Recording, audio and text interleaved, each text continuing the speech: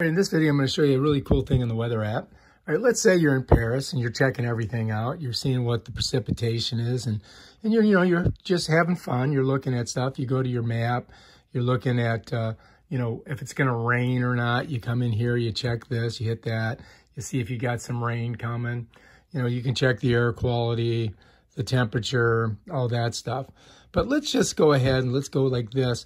I'm going to show you, let's say you're there and now you're like, damn it, I want to see where the Louvre is. Well, you can come down here to the bottom and it says open in maps. If you click that, it just brings you right to your maps. Bam. And there you are. There's your map of Paris. And then you can get directions. You can do a flyover.